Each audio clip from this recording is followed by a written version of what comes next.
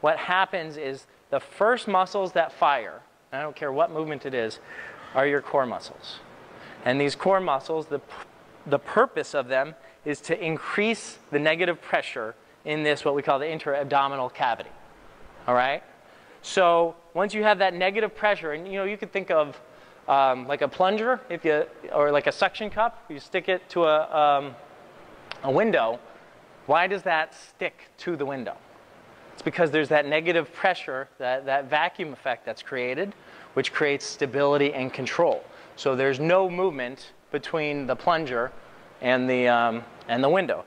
That's, in effect, what happens here. So these small muscles in the core fire first, and then the second and third wave of muscles to fire are going to be your arms and your legs. But what happens is we screw that up. Because of the poor posture, because of the old injuries, these muscles don't fire effectively during our movements. So we end up getting more peripheral muscles, and I'm talking about mainly hamstrings, trapezius.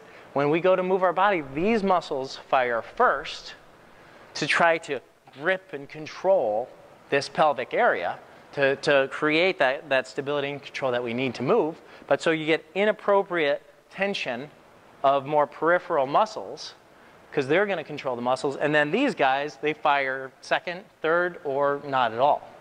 Right? So that starts kind of this snowball effect of where we have inappropriate stability created from more peripheral body parts.